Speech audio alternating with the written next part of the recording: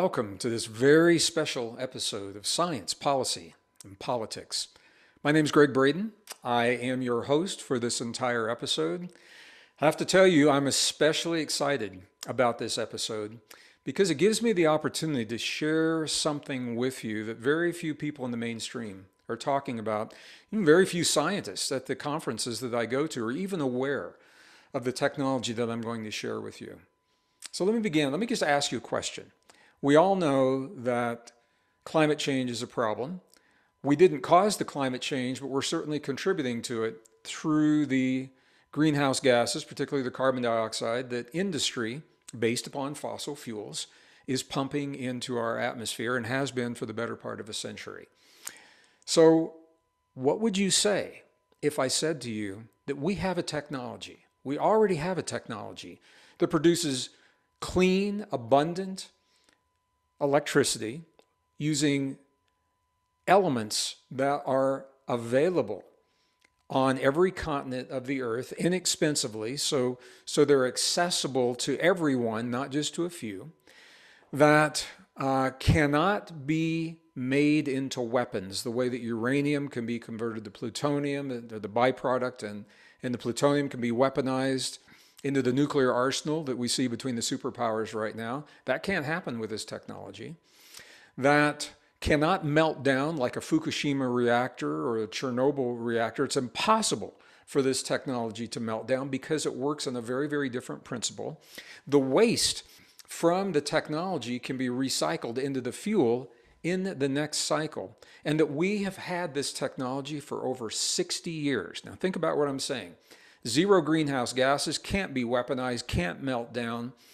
The waste becomes the energy for the new fuel cycle. It is inexpensive. It is abundant, found throughout the Earth's crust. You probably say what I say when I discovered this. Where is it? Why don't we have this now? And that is a question that we need to ask, and it needs to be answered if we are in the crisis that we're being told that we are, and if it is so vital that we stop producing carbon dioxide, kicking it into the atmosphere. Why aren't we looking at this technology? Well, that's what we're going to do in this episode. I want to talk to you first. It's a two-part episode, actually. I'm going to talk to you about what we're being told are clean, green, renewable forms of energy.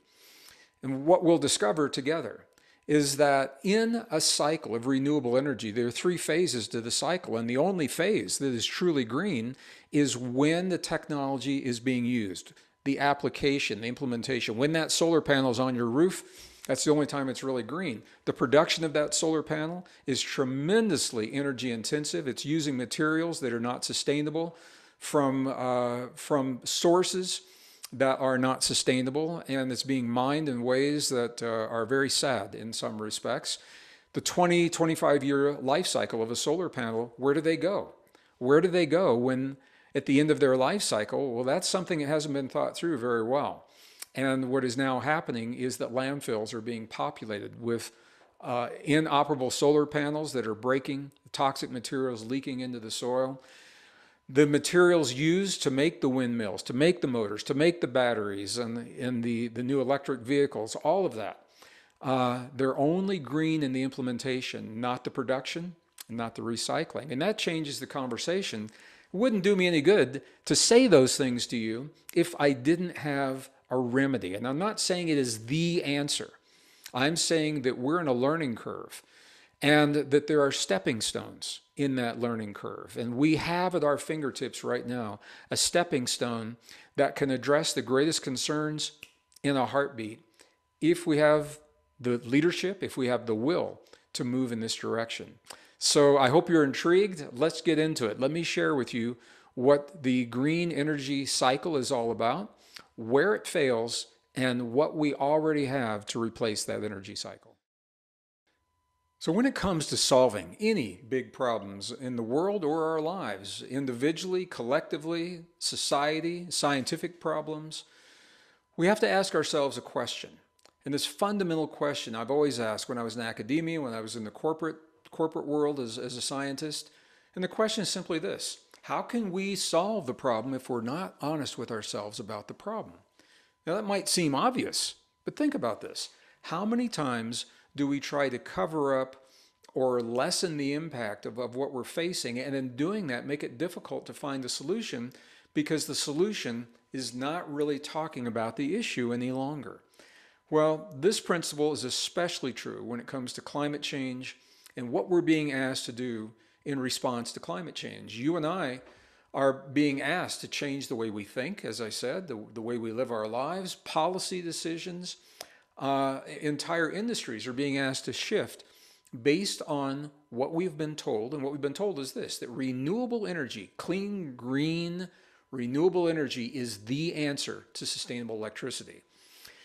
The problem with this is that it is not and cannot be the answer the way that it is being portrayed today.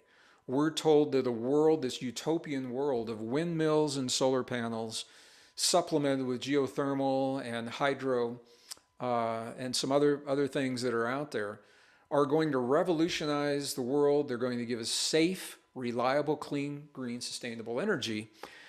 The problem is that we're now talking about a world that is going to be needing even more electricity than we have right now. And the question that very few people are asking is, where does that electricity come from? Where does the electricity that we have right now come from? Where will the additional electricity come from? So the ideas themselves, they're good ideas, but we have to be realistic. I'm an optimist. I'm also a realist. We have to be realistic about where we are and what is possible. And I'm going to tell you right now, solar and wind energy are not and cannot be the answer to reliable base load energy that we see across the planet. But there is a solution, and I'm going to share it with you in this presentation. But to get to that, I want to make sense of what it is we're being told right now. So the current energy equation, where does electricity come from right now? 80% comes from fossil fuels, 11% from renewables. Those fossil fuels are made up of natural gas, petroleum, coal. There is some nuclear power in there, about 8%. But look at the 11% of the renewables. Look at what constitutes those renewables. 20% of it is wood.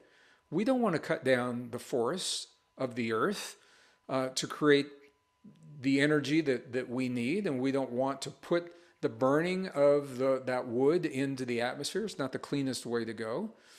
20% is biofuels. Where that works, that's great. 24% is wind, 22% hydro. I want to talk to you about hydro. We know climate change is happening. Climate change is the big picture. It's global. Weather patterns are local. Climate change is driving a shift in weather. And one of the places that we're seeing that is in the high elevations. We are not seeing the snowpack that we've seen in the past in the Alps in Europe, certainly, in the Andes of southern Peru, in the Rocky Mountains of the United States, the Cascade Range of the United States. Less snow melt, less water going into the resources that we've relied upon for hydro. We don't know how long hydro is going to be reliable. Only 9% of this 11% is solar and 2% geothermal. So I want to give you a sense of what we're talking about, because what we're looking for is a way to convert that 80% from fossil fuels into something that truly is sustainable, reliable, a form of base load energy that will work under any conditions. Rain, no rain, snow, no snow, wind, no wind, water, no water, heat, no heat, cold, no cold. It doesn't make any difference to the kind of baseload energy that we're going to be talking about. So the question, is solar and wind the answer as we're being told, or is it part of a solution? Is it part of a bridge to what we need in our lives? Now, it's a very unpopular conversation to have. A lot of people don't like to talk about this. How can we be honest or solve the problems if we're not honest with ourselves? I'm going to be honest with you about renewable green energy sources. I love them where they work. I love them when they apply. The problem is that many of these sources, they rely upon environmental conditions, as I just mentioned, that are beyond our control. We can't control the wind. We can't control the sun, how much snowpack we're going to see in the high elevations. They also rely upon raw materials that are not abundant in the earth. Rare earth minerals is what these are called. I'm going to talk about them in just a moment. They rely upon these rare earth minerals. We don't have a 100-year supply of these, and where they are located politically, there can be problems, and the way they're extracted from the earth is presenting a very sad situation for children, for people in countries that are poverty-stricken, and I'll talk about that in just a moment as well. The energy to make the clean, green, sustainable forms of energy, the energy required to make the turbines of a windmill, the energy required to make the windings on the motors that go into the electric cars, the energy required to produce the silica for a solar panel or to produce the frames or the mounts from the solar panel. It takes a tremendous amount of energy, and right now that is a fossil fuel based energy. So we're using tremendous amounts of fossil fuel to create what we're being led to believe are green, clean, sustainable forms of energy that in truth are only sustainable while they're functioning. They're not clean, green, sustainable when they're being produced and at the other end of their life cycle, when they're no longer usable, when they expire, when they stop working. They are toxic in the environment. All right, so they're only green for one part of the cycle. If this is a new concept, I just want to develop this a little bit for you. 3 stages to a renewable form of energy. The application, and this is, I'm just emphasizing this, when it is actually functioning, it definitely is green, and I love that. The solar panel just sits there and generates that electricity. The windmill turns and generates that electricity. That's awesome. However, to get to that point, the production, as I just mentioned, and what a lot of people don't think about, solar panels, for example, have about a 20, 25-year lifespan. We are now coming to the end of that first 20 to 25-year lifespan from when solar panels were first introduced. Where are those solar panels going when they can no longer produce electricity? Well, I'll tell you where they're going, and then we'll talk about it. They're going into landfills. In the landfills, the glass is breaking, the toxic elements are leaching into, they're seeping into the groundwater, into agricultural sources. It's a big problem, and it's a big problem all over the world. I'll give you some statistics here in just a moment. So, the production, what does it take to go into these? Solar panels, batteries, those awesome batteries that are going into the electric cars, the windmills, the turbines, they all require these rare earth minerals that I'm talking about. So let's define what it is that I'm talking about here. What you're seeing is the periodic table of elements with the 17 rare earth minerals highlighted. Some of these you're familiar with, some you probably never heard of. You've probably heard of selenium, tellurium, gallium, germanium, cadmium. You may not have heard of indium or neodymium,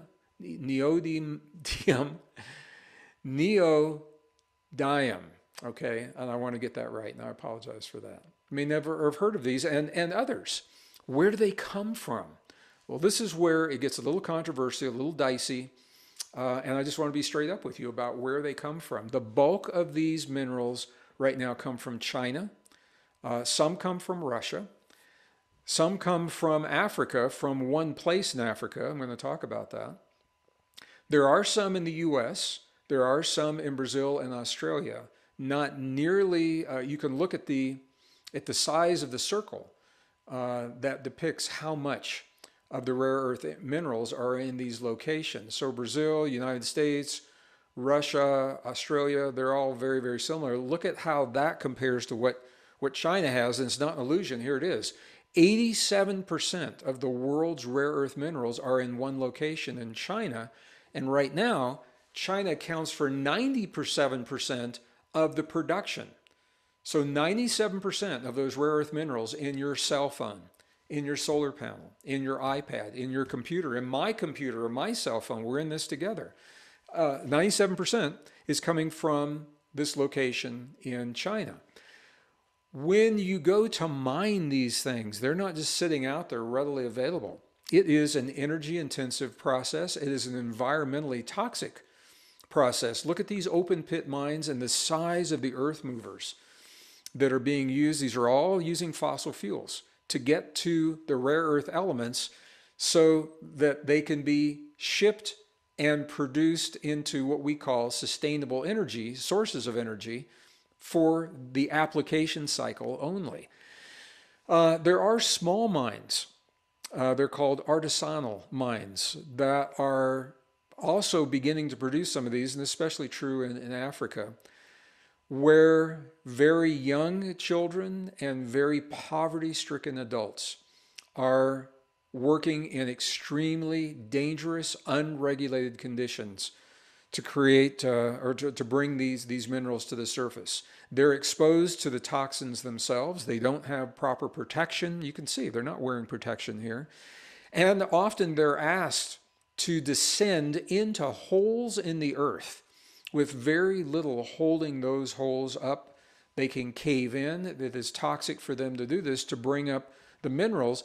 This is especially true for cobalt. Now, cobalt is not a rare earth mineral. It's not one of those 17, but it is a relatively rare mineral that is used in all the things we're talking about. It's needed for the magnets in the motors in the wind turbines, the magnets in the motors of the electric cars. It's needed for the lithium-ion batteries and the nickel metal hydride batteries that are being used in hybrid vehicles.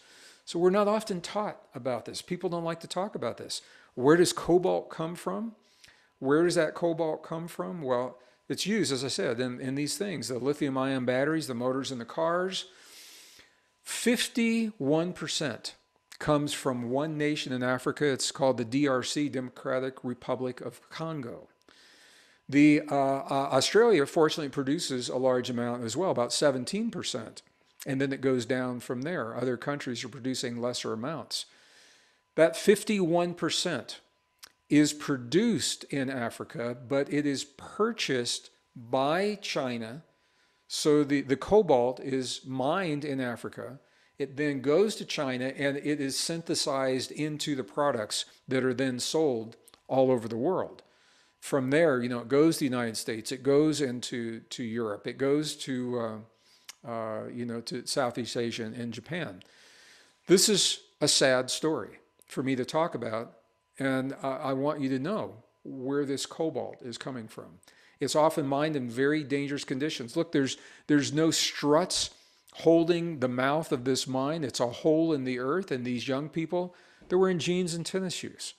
To go down into these mines, the air is bad, the lighting is poor, they work long hours.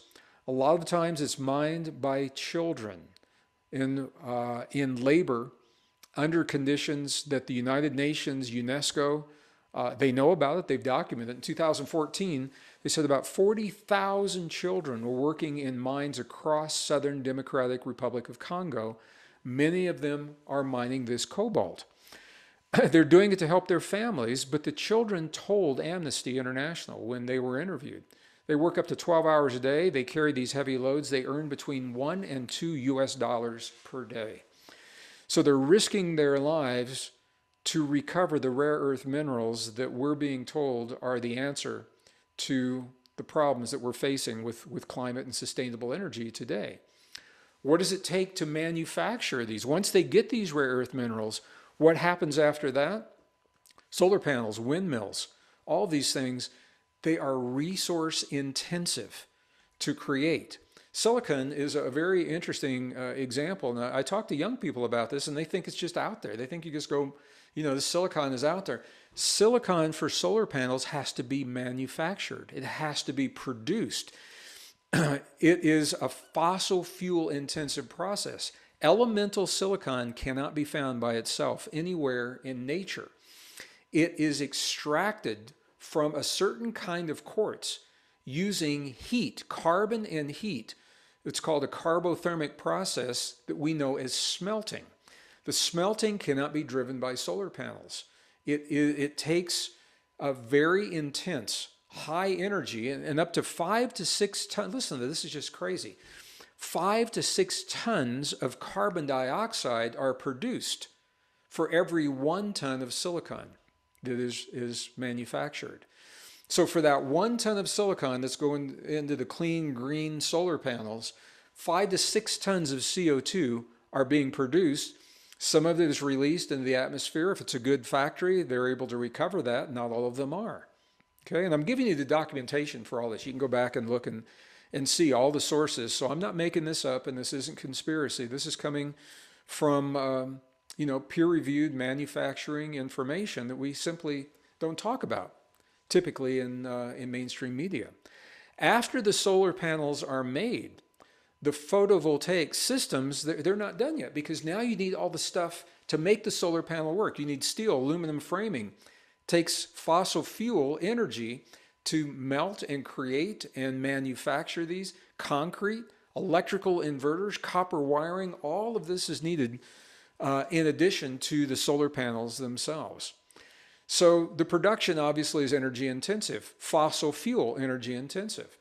Stage 3, what happens when a solar panel is no longer used? Well, first of all, I want to talk about performance, because there's a wide variety of performance in terms of what makes a solar panel successful. The efficiency is based upon the design and the quality of the silicon, the fossil fuel intensive process that's creating this. So that's an important factor.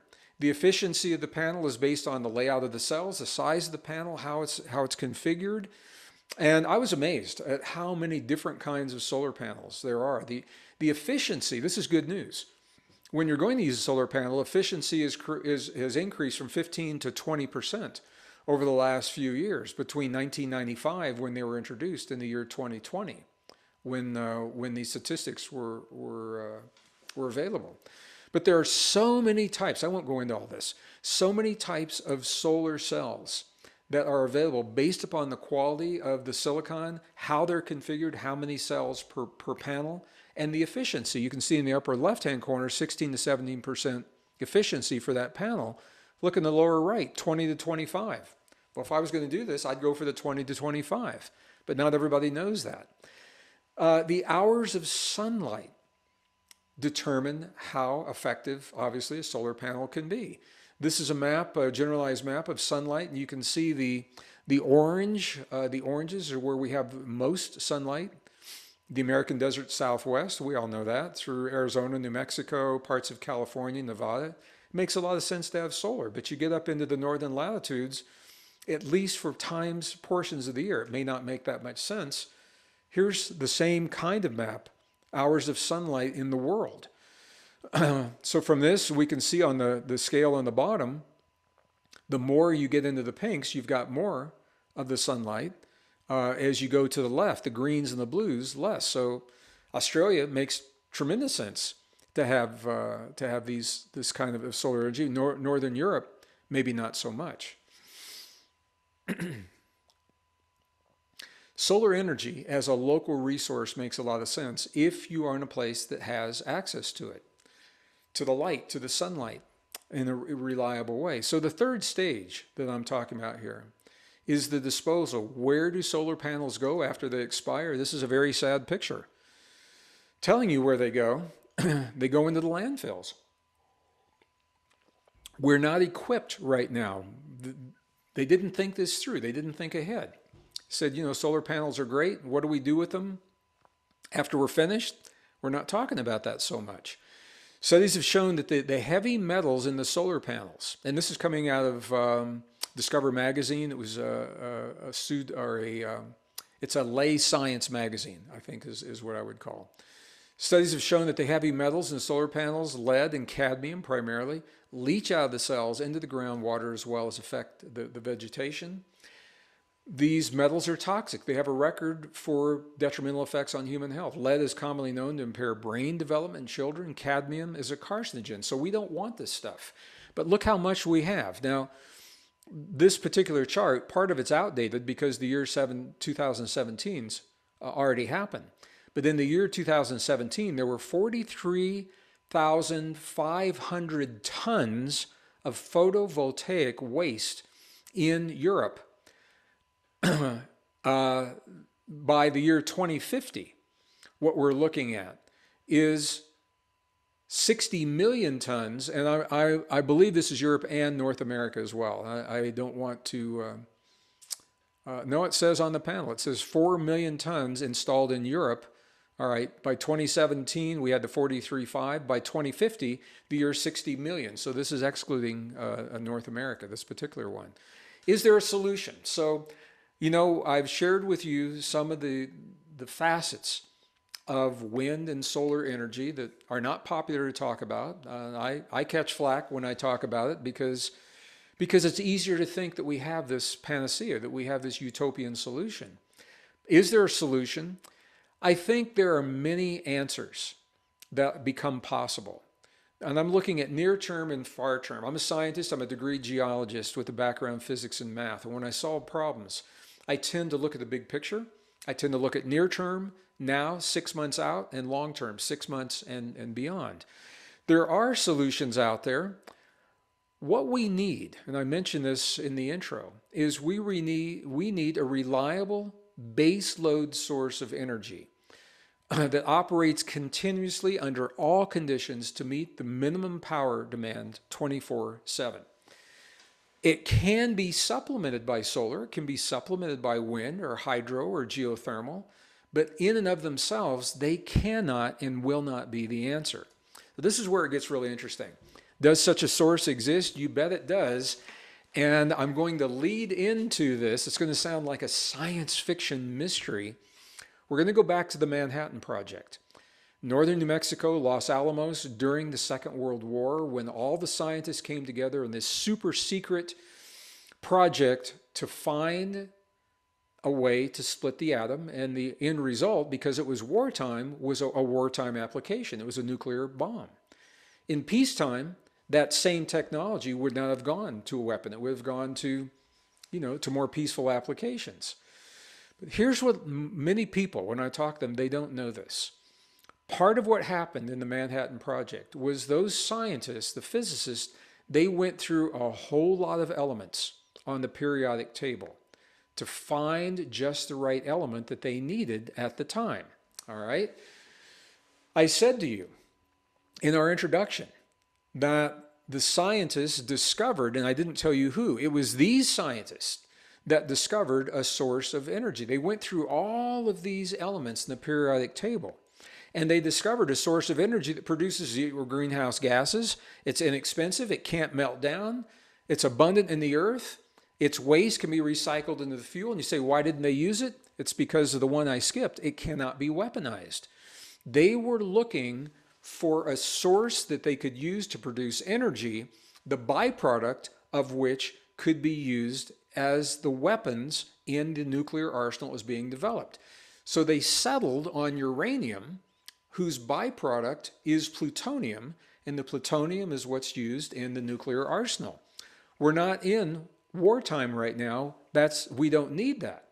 So there is an element that fits all the things I'm saying here, and the scientists have known about it since World War II. It's element number 90. It is called thorium. Thorium is a really interesting element, really interesting metal. It is abundant in the Earth's crust. I want you to look at this chart.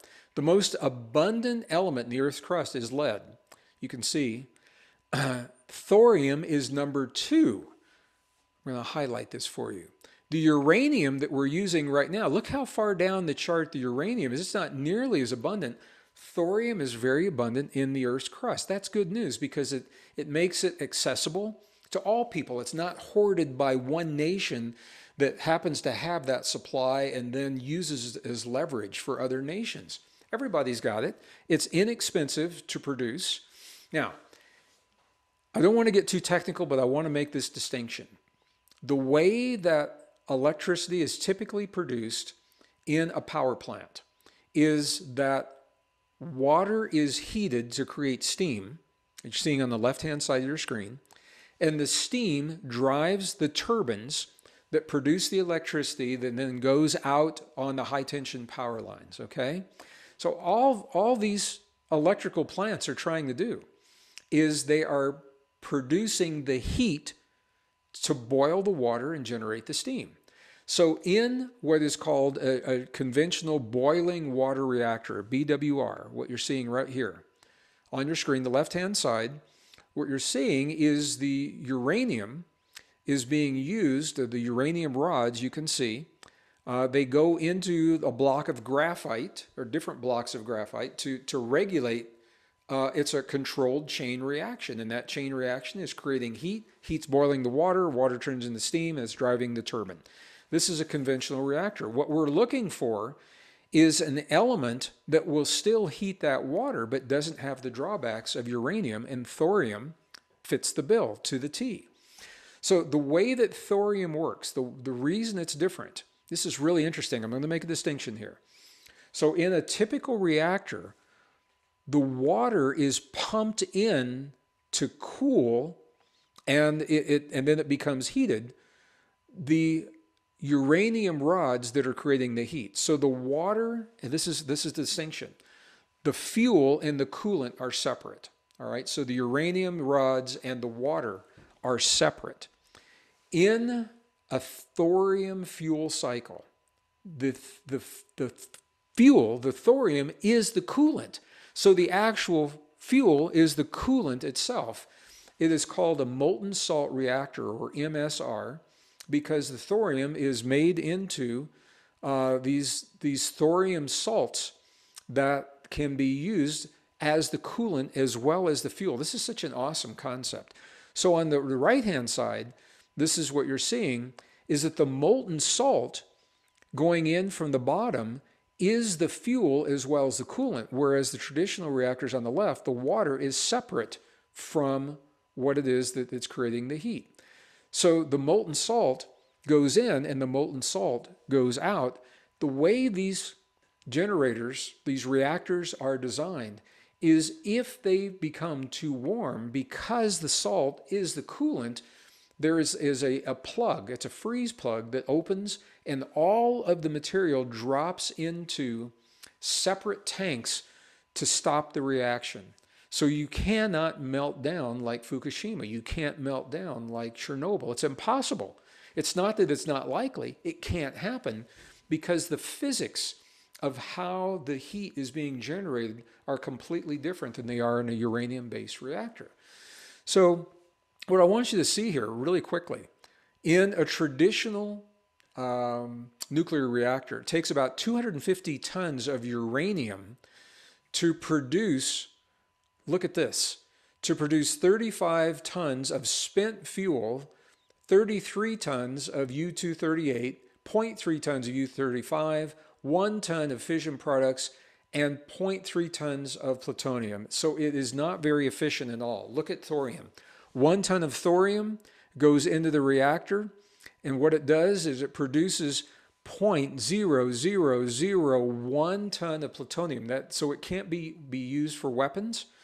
70% of the fusion products are stored for about 300 years. It's not optimum, but it's better than uranium and plutonium that we're talking about 10,000 years. In 10 years, 83% of the fission products are stabilized.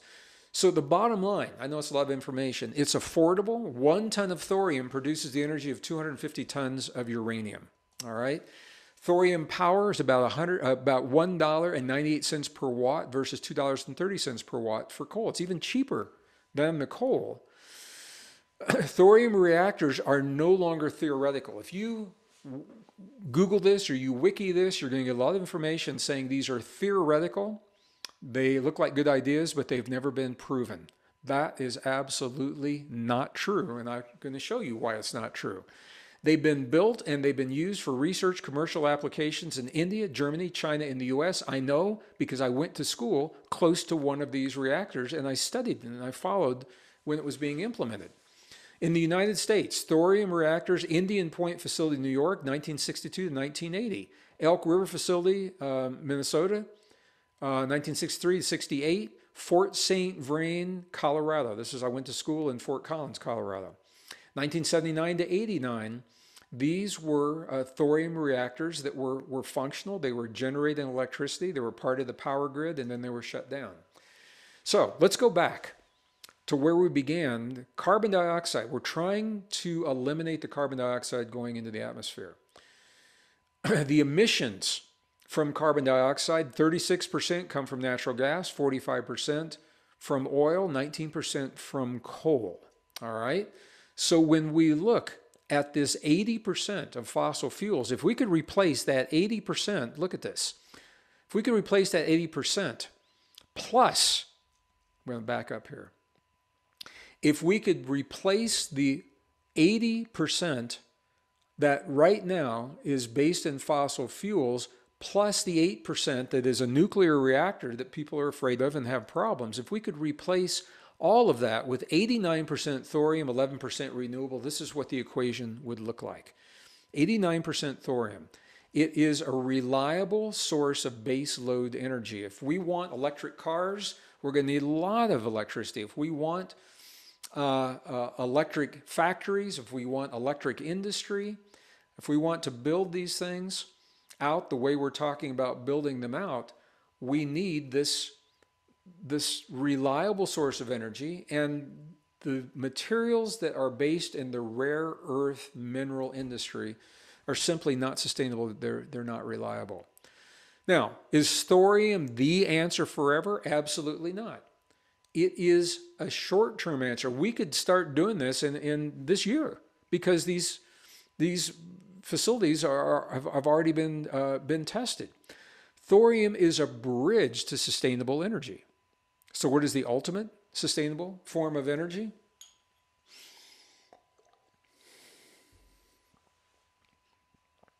This is where it gets really, really interesting. We know that we are surrounded by energy, and we're learning through new physics to tap into that energy. The quantum vacuum. Empty space, it's not really empty. In 1 cubic centimeter of space, about the size of a single white sugar cube, the energy density is 10 to the 93 grams per cubic centimeter. What does that mean? 10 with 93 zeros after it. Grams per cubic centimeter, that is how much energy is available to us in 1 sugar cube space of the vacuum around us. And there are physicists, I'm friends, and I'm with many of the researchers that are studying and developing technologies, and I think we'll probably see this in our lifetime. This isn't like, our children's children. But right now, ultimately, all of this thorium, uranium, solar, I think all of those will be replaced by what is called the quantum vacuum, vacuum density energy or fluctuations in the quantum vacuum.